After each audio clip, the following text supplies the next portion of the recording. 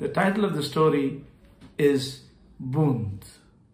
It's a story about a droplet of water called Boond.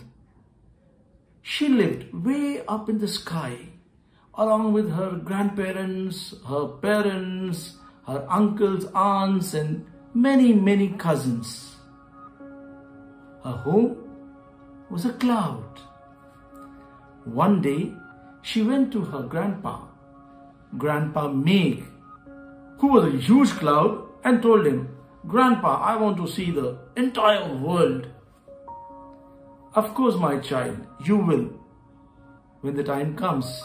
"No, I don't want to wait. I want to see it now." "What is the hurry, little one?" Boond replied, "Everybody has seen the world. All my cousins, Shabnam and Chutki and Chintu and Noor and Neer, everybody has seen except me. And they tell such wonderful stories of the world." Grandpa Meg smiled and said, "Little one, these are only stories. The real truth is quite different." "No, I will not take no for an answer. I want to see the world. I want to see the world." She was a pesky little one and would never take no for an answer. Grandpa Meg smiled indulgently and said, "Okay, you can see the world, but you won't go alone.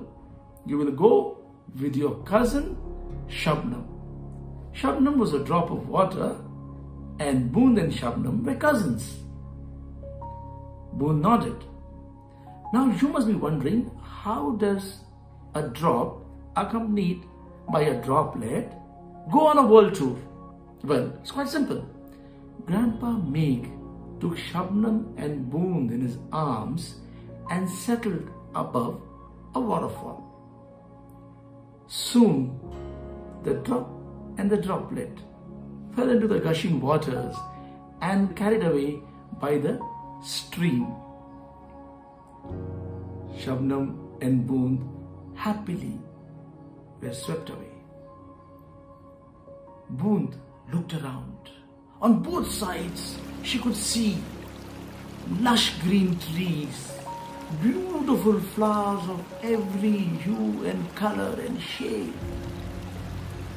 Lovely, tasty, delicious, delectable fruits hanging from those trees.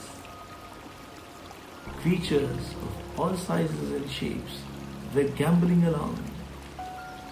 Birds of every hue and color, like the flowers, were chirping and singing melodious tunes. Boond was ecstatic. She was thinking, "Wow, this is even much better than I had imagined." Soon the river was joined by other rivers and they reached a plain. Suddenly, Boond could feel something stinking. She asked Shabnam, "What is this stench, Didi?" Shabnam pointed to the riverbed and told Boond, "Just take a look." Boond looked around. Hundreds and hundreds of men, women and children were bathing, washing vessels and washing clothes. There was complete garbage and litter all around. "Boond, tell me, will all not this create a stink?" Boond nodded.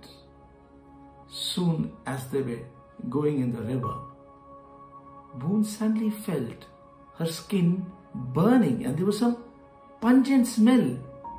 "Shabnam Didi, what is this? Why is my skin burning? Do I have fever?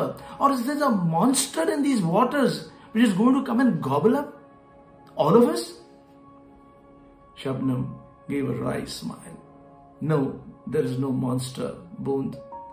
There are many factories along the river which shed industrial waste, which discharge toxic material into the river, which kills these creatures all around. See that fish coming, floating on its back its eyes sightless. It is dead. But why did Grandpa Meg choose this particular river? We could have gone to Ganga. It's so pure and pristine. Shabnam looked at her and said, "My dear Boond, this is the river Ganga." "Oh my God, but Papa was saying the waters are so natural, so sweet. And look at all this stink." It is the man's greed which has resulted in completely polluting River Ganga and almost all other rivers. I want to see. I want to go away from here and see the beautiful beaches about which I've heard so much. Shabnam said, "Okay, I'll take you to your beautiful beach." And they joined another river and another river and another river. And finally, they reached the sea beside which there was a lot of noise and all going around. And that was the beach. Boond, just have a look at your beautiful beach. Shabnam once again looked around and she was shell-shocked. There was such noise, so much of milling crowds, and she could see litter everywhere.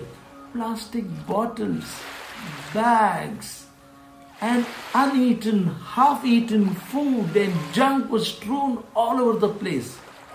Is this the clean beach I was told about? Yes, like I said earlier, these beaches were pure and clean, but man and his greed have spoiled the beaches as well. Boond said, "I don't want to stay in this world. Let us go back home." Shabnam said, "Okay. But how will we do that, Didi?" Shabnam said, "See, there's a rock there. We'll go and take rest on the rock. The rays of the sun will fall on us. We will become water vapor and we'll evaporate and we'll go up. Grandpa Meg will take us in his arms and we will condense and again become a drop and a droplet." That is exactly what happened. And once Boond was once again settled in her place with Grandpa Meg for company, Grandpa Meg asked her, "Little one, how did you find the world?"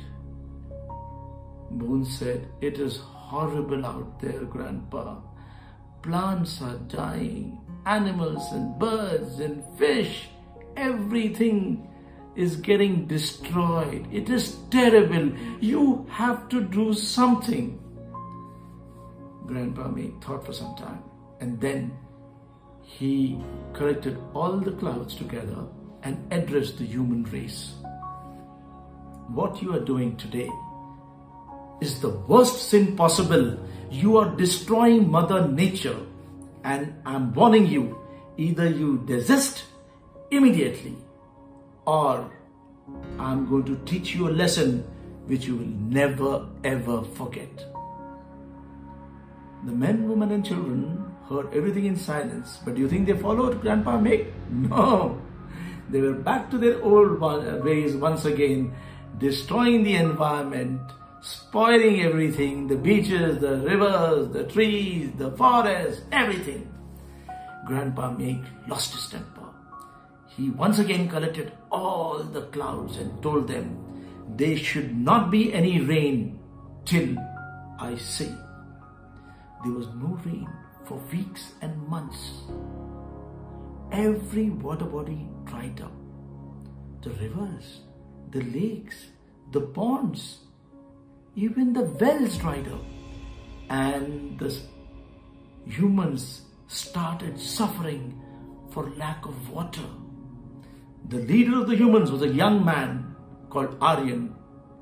He was responsible, he was responsive, he was intelligent. He had a wise head on his young shoulders. He appealed to Grandpa Meg and joined everybody and asked everybody else to join in. He said, "Grandpa Meg, we are sorry. We have learned our lesson. We will never ever repeat our actions. We will take care of Mother Nature. we will worship and nurture nature. And from that day onwards, all the human beings stopped their evil ways and started protecting and nurturing nature. The flowers started blooming, the fruits started blossoming, animals and birds were happy, all the water bodies were clean and pristine. And you know who was the happiest among all the creatures here and up above? It was little Boond, the droplet of water.